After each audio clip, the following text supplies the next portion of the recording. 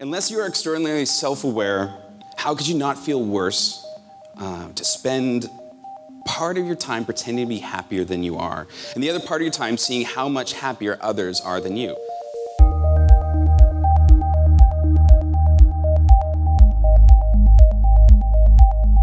Sometimes that's how we feel on social media. Sometimes that's how we feel on Facebook, but what I discovered is that's often how we feel in meetings, in workshops, when we're dealing with other colleagues who seem to either have it together, or it's a client that we're working with, or we're the vendor, or we are the client. It just doesn't seem to work for us anymore. So I believe conflict is the key to creating these wholehearted experiences. That's the mission of my company, is to go and create wholehearted experiences where people are connecting their heads and their hearts to what's happening on the internet. The internet is about connecting people to people, right? It is not about connecting machines to machines, although we'll talk about that a little bit.